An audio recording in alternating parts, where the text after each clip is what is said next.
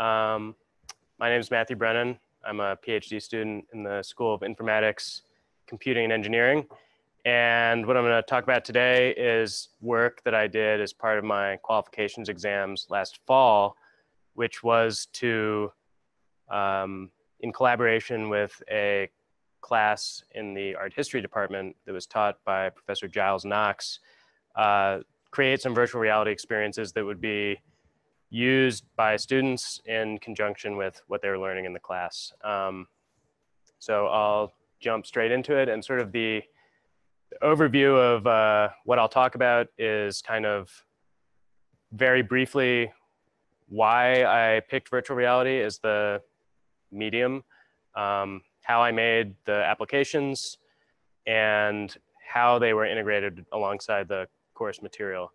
And then can do a demo of it, hopefully, and answer any questions that anybody has.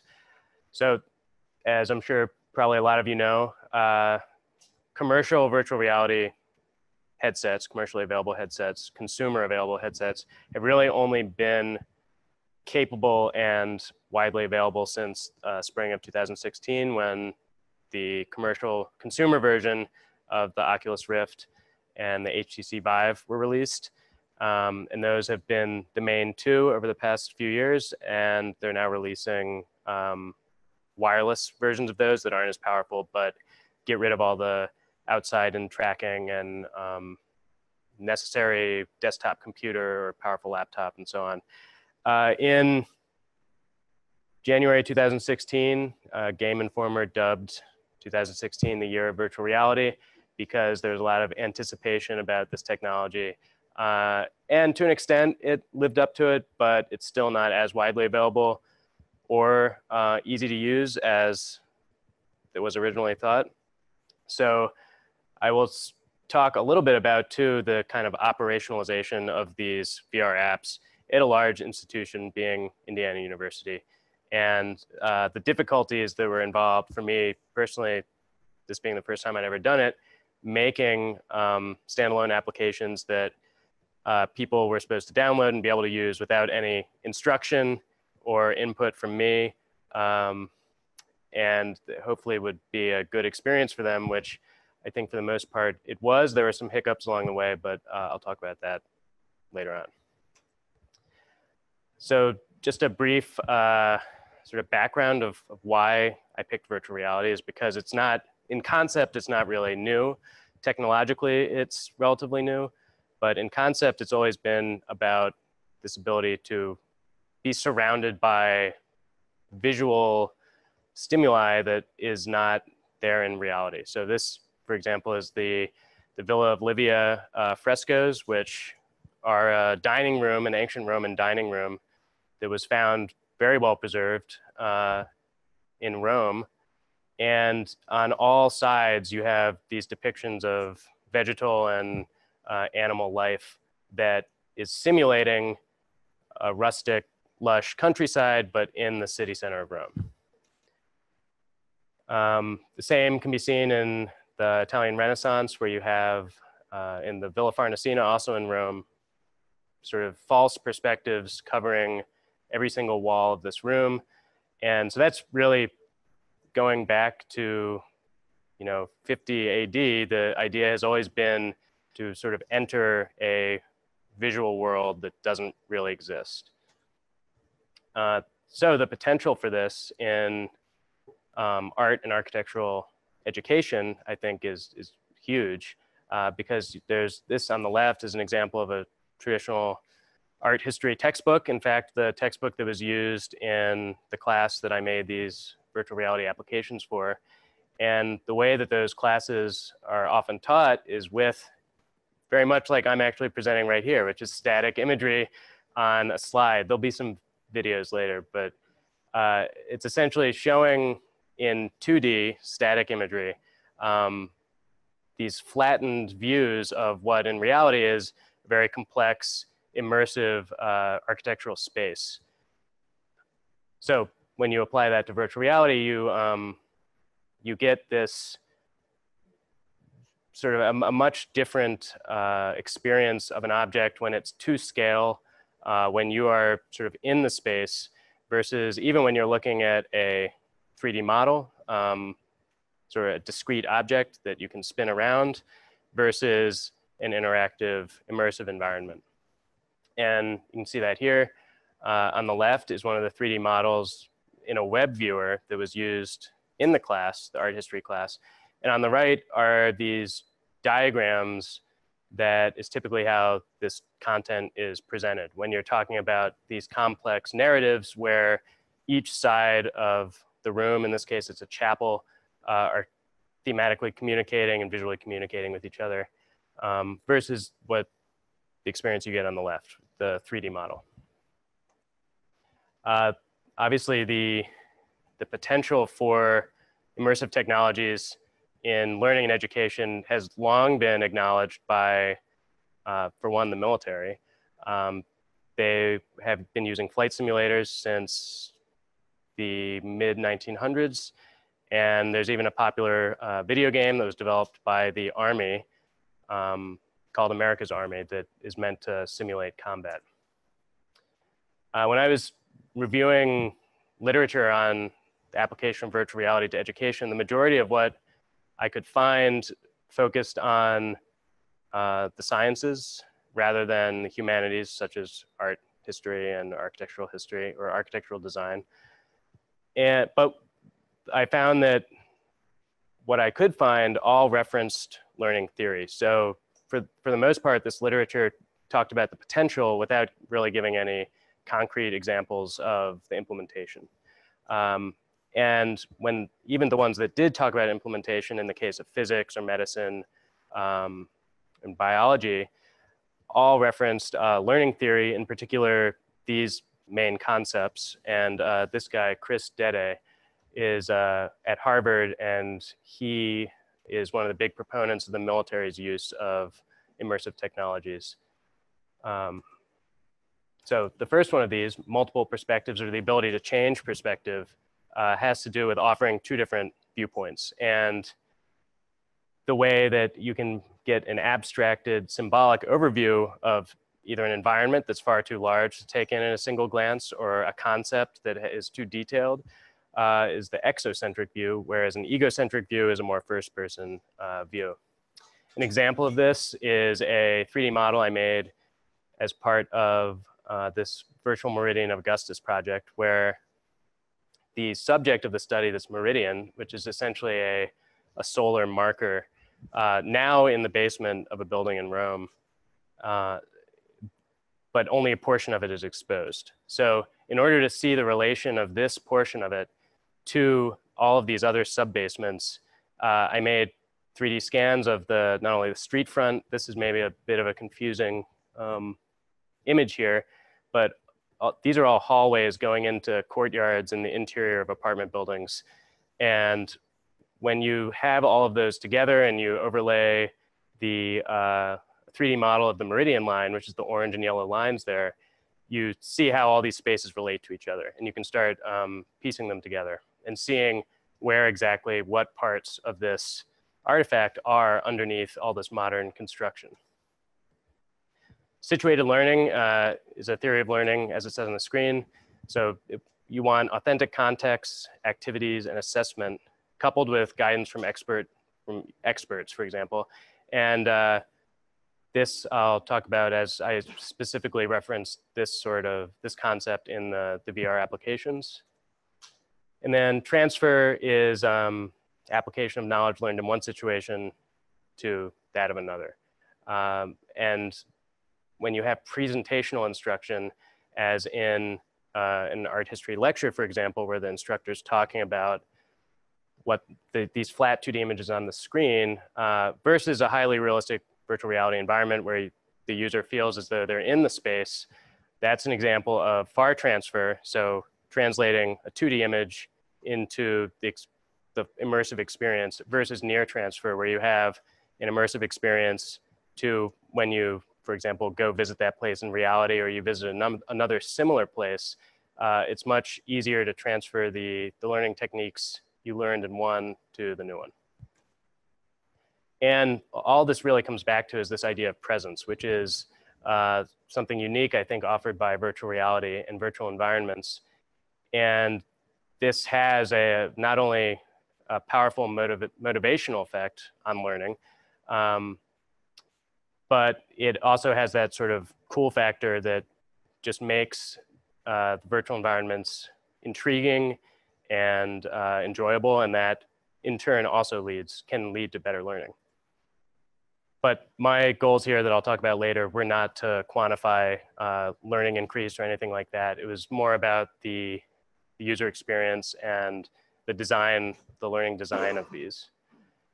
And to understand why all this is important for art historical education, it's important to understand how central the role of the visual is in art historical education and study. And there's some quotes here by Ryan, who's an art historian. And in these, he's talking about high resolution 3D photographs, or high resolution photographs, not necessarily 3D models.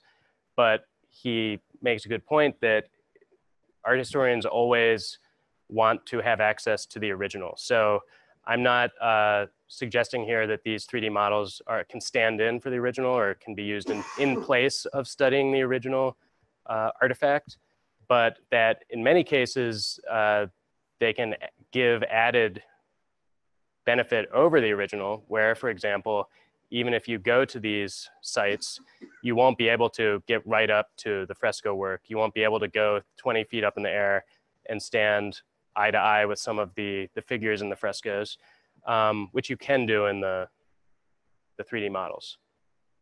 And one of the pertinent quotes here is where Ryan expresses his desire to erect scaffolding to examine upper sections of the present facade. And this is something before I had read this quote that I was interested in implementing in the virtual reality environments.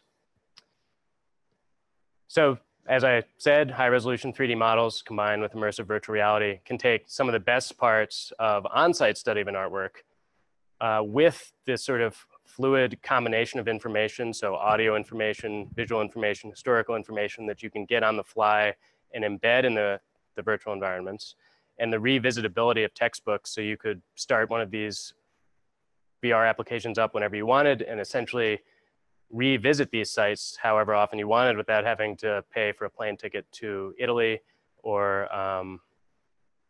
be constrained by the opening times of the museum and the costs of getting there and so on. So when it came to implementing these VR experiences in the fall 2018 class, the structure was sort of to augment the in-class lecture with a 3D model, as well as to offer 4 corresponding VR experiences that the students could do in the Wells Library 3D lab here outside of class time. So the in-class lecture would make use of these static slides, as well as a 3D model that was presented on Sketchfab. And then the out-of-class work would still use the textbook that the students did readings from, as well as the VR experiences. So sort of 2 3D interactive add-ons to each component of the class. And the content was all thematically linked. So it's all examples of Renaissance fresco work that progressed more or less chronologically and comes from all over Italy. The first one, the Allegory of Good and Bad Government, is in Siena. The Arena Chapel is in Padua near Venice. The Brancacci Chapel is in Florence, and the Legend of the True Cross is in Arezzo. So all of these followed the same format that I essentially developed in the first 2 weeks of work on it, which was to use a photorealistic 3D scan, a photogrammetric scan of the interior space to scale, obviously, because it's a real place, it has a real scale. It wouldn't make sense that it be inaccurate in that aspect. Teleportation style VR locomotion, which is simply where you point at the ground with one of these VR controllers. When you release the button, you're teleported there through a sort of fade in, fade out technique. And that's to eliminate motion sickness. And then for each of these, I used audio content provided by Smart History. They are a nonprofit that was spun off of Khan Academy. And there are two art historians based in New York who do lots of YouTube videos of all of this content and more. And I contacted them. I had worked with them before, and I contacted them to ask them if I could use their audio, and they said they were more than happy.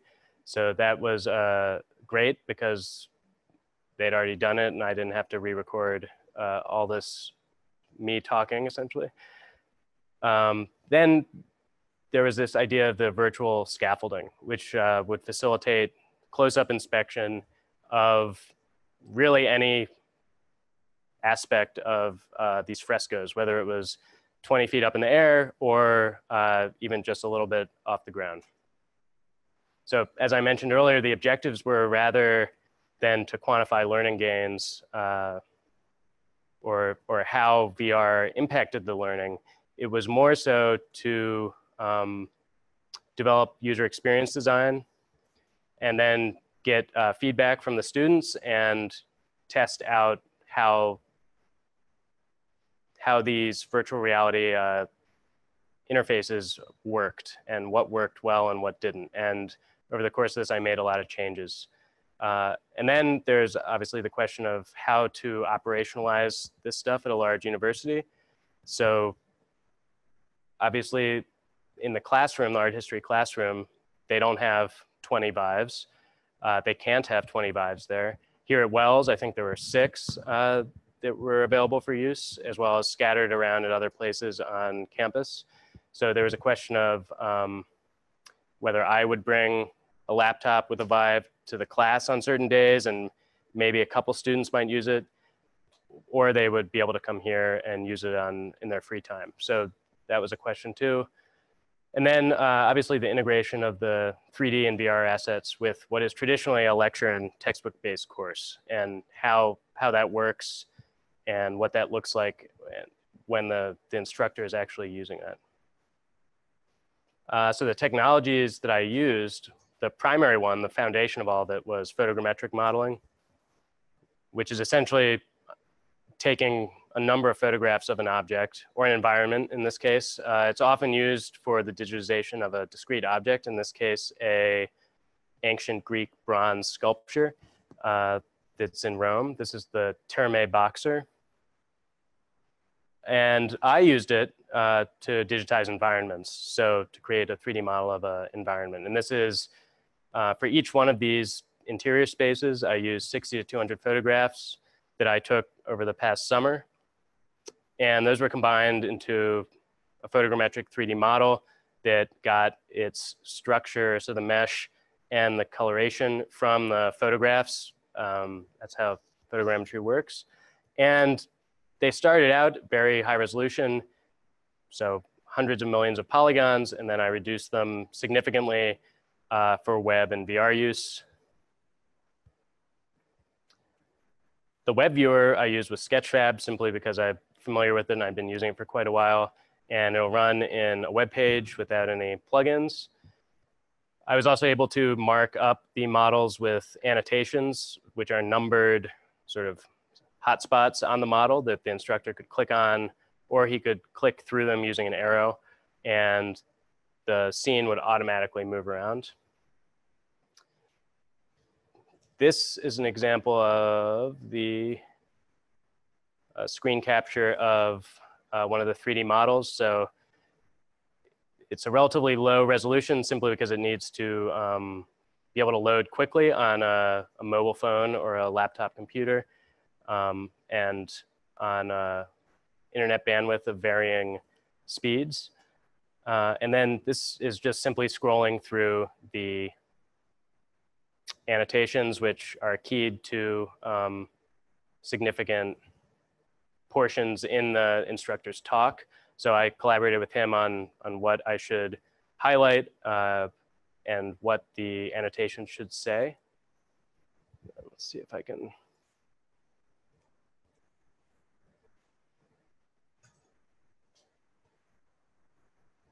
Let's see. For making the virtual reality applications, the interactive VR, I used Unity simply because I'm more familiar with that than Unreal Engine, which is the only other one I've had any experience with. And Unity is a game engine with built-in VR functionality. I used the Steam VR plugins and the VRTK, which is the VR toolkit.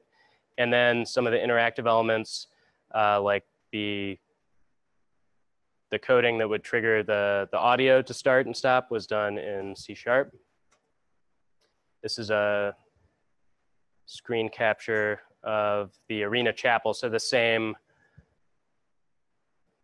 3D model that you just saw in the web viewer, but now this is running in Unity. So it has a floor, it has these audio nodes, and at each one of these sort of numbered pseudo-chronological nodes is where there'd be a snippet of audio from Smart History. I essentially chopped up their audio about the place into portions that could be put in front of whatever they happen to be talking about at that point in the clip. So in Smart History's YouTube videos, they will often begin with an introduction to the space or the artwork that they're talking about. And then they will go through it in a more or less linear way. And I was able to simply chop up those portions of the audio and have them correspond to geographic locations within the space, even though obviously in a YouTube video, it doesn't move around at all. They just have static images come up on the screen. After these VR experiences, let's see, that is next.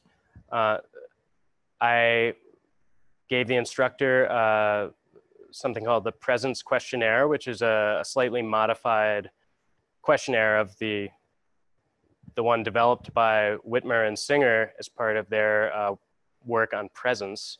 And this was designed to measure the degree or quality of presence that users experienced after using an immersive environment. And there's obviously the definition of presence according to Whitmer.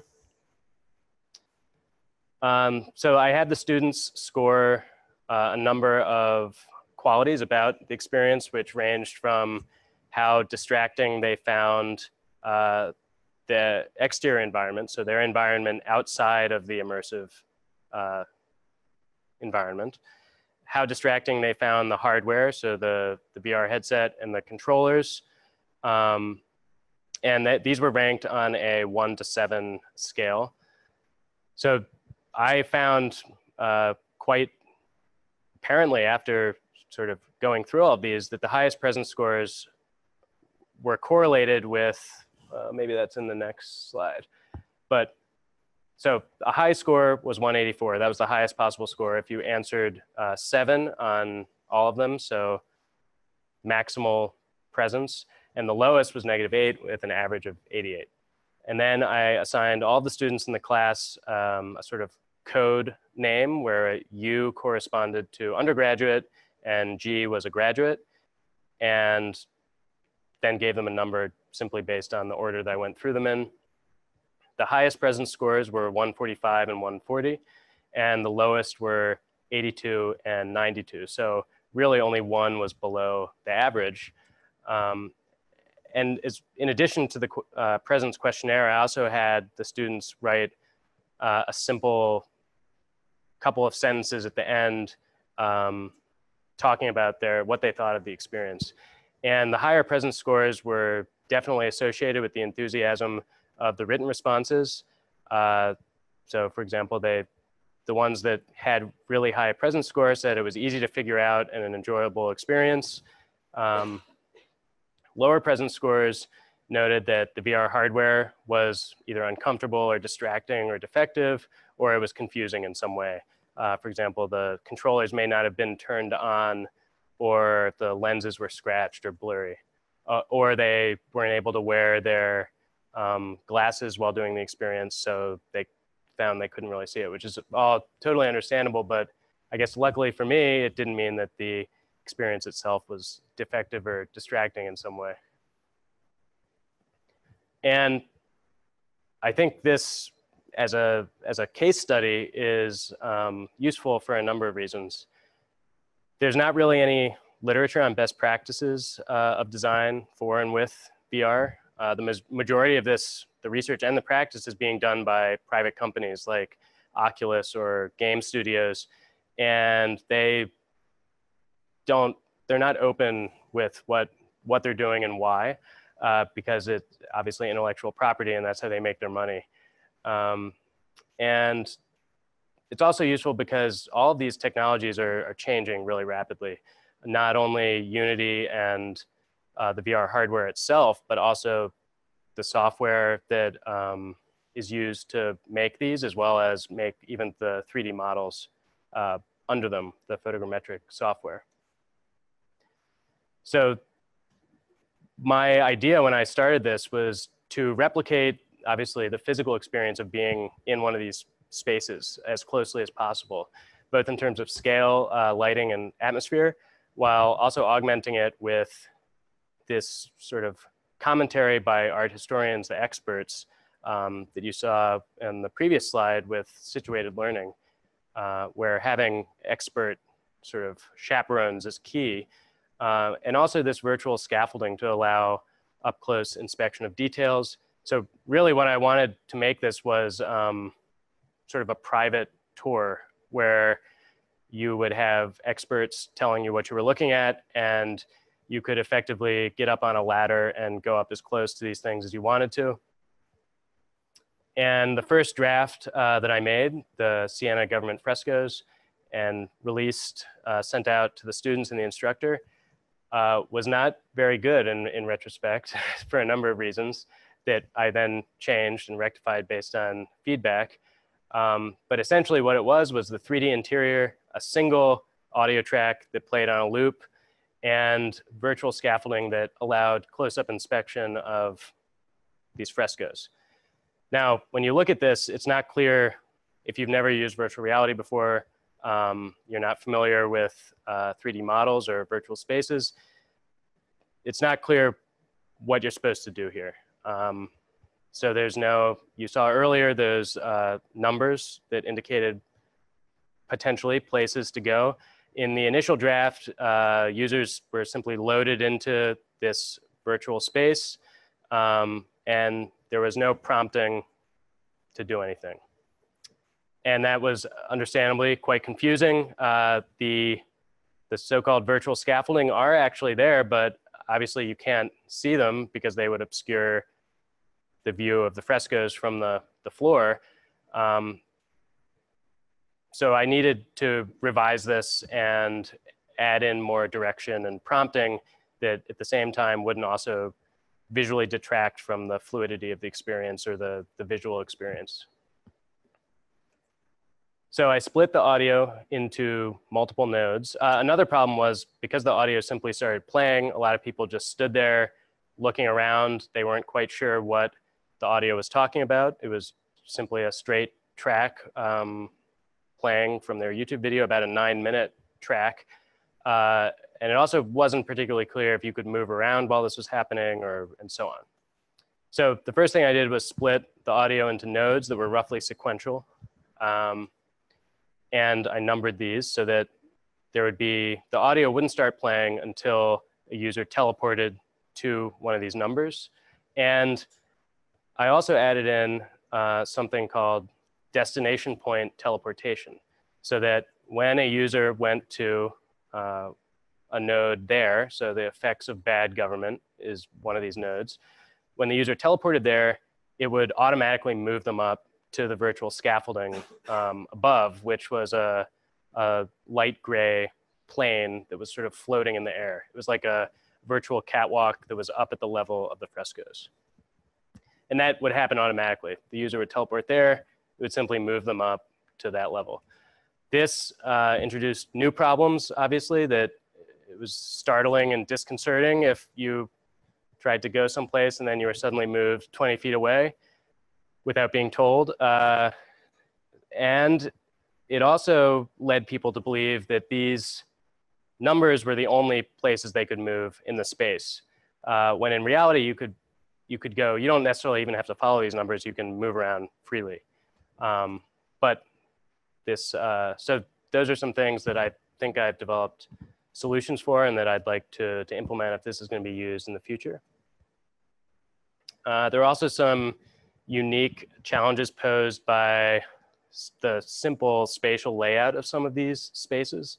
So this one, for the majority of them, actually, 3 of the 4 are very tall, narrow chapels, which means that if you want to view any of these upper frescoes, you need to start putting in platforms for all of those. And moving around between those can get very confusing and disorienting, not to mention sort of acrophobic, because the feeling of presence in here is very high, and it's even higher when you're suddenly moved 40 feet up in the air and you're looking over the edge of a platform at what appears to be the ground 40 feet below you. So there were some problems with how to navigate between all of these, and that's where the destination point teleport came in again. So as I would say, to sort of wrap this up, the key insights came from observing and talking to students and users as they use these VR experiences, and immediately after they'd use them.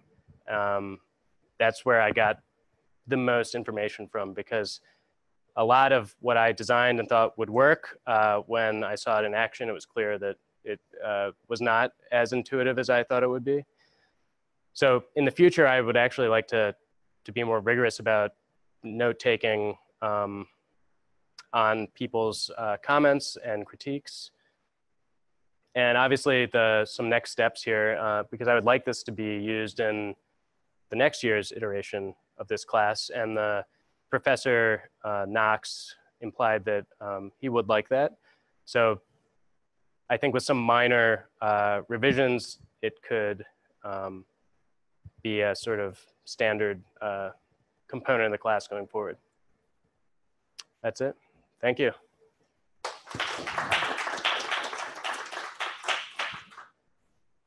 Any questions?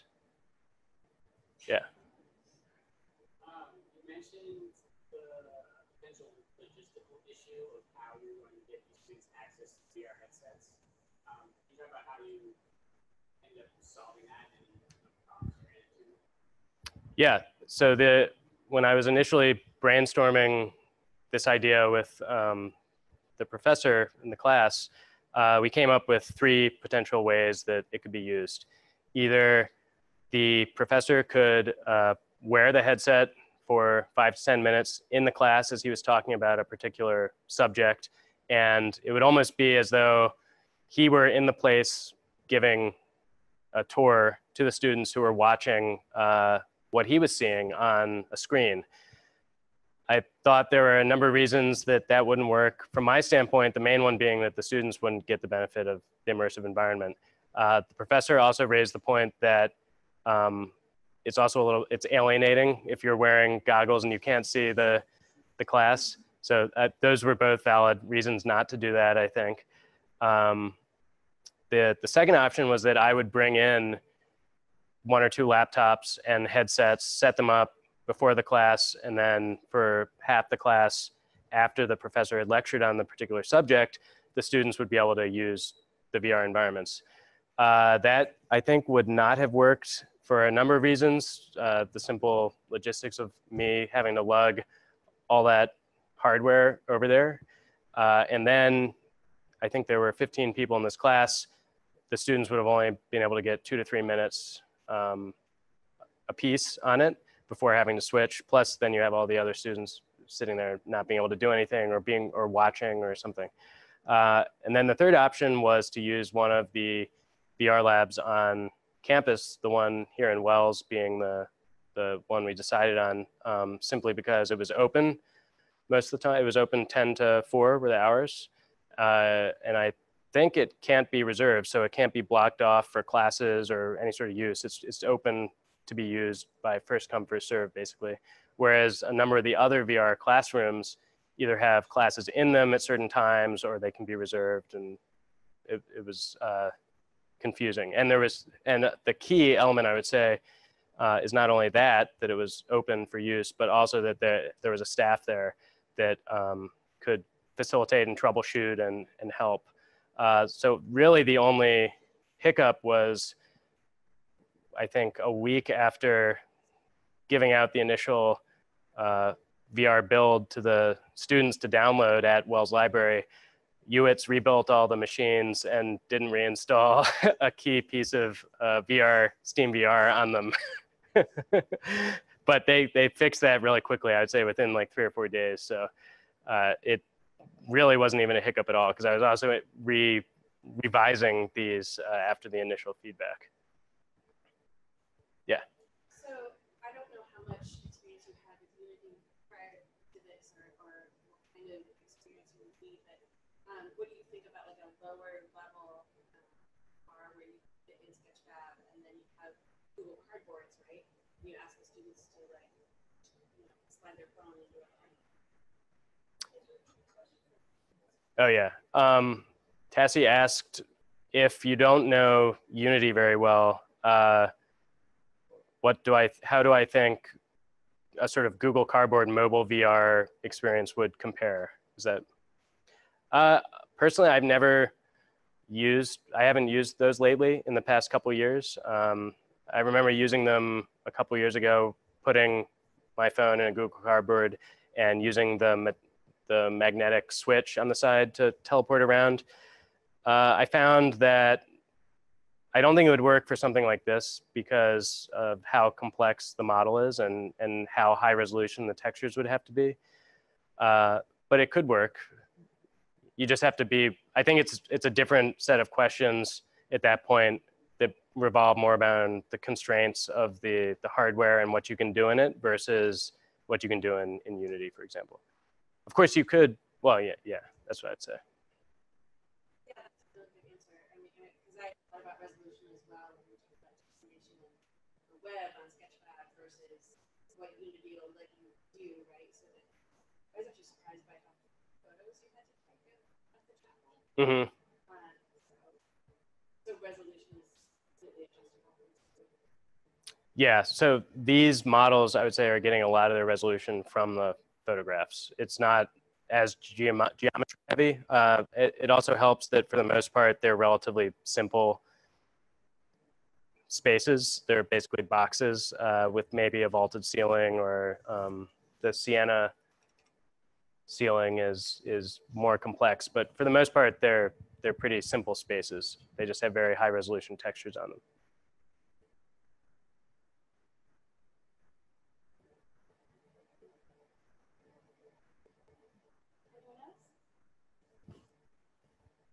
Okay, so we are going to, oh, sorry. Jeff says, thanks, Matt. They're allowing users to fly or other forms of constrained navigation. I'm sorry if I missed that one. Yeah, should I repeat it or? Okay. Okay, so the question was, did I consider other forms of locomotion inside the virtual reality app, like flying or using the keyboard or directional pad? No, I didn't, because I've used VR quite a bit, and I still find that those types of locomotion, whether it's walking, so smooth locomotion, or flying, are kind of nauseating. And I knew that the audience that I was making these for had most likely zero experience with virtual reality, so I didn't want to do anything that would potentially make them more ill than they were already going to get. Okay, so here's my idea. So it sounds like our laptop, but you have a laptop. I brought a laptop, yeah. Okay, so I think we're gonna go with Matt's laptop at this point, and then we're gonna plug into a headset. And if you would like to experience this in VR,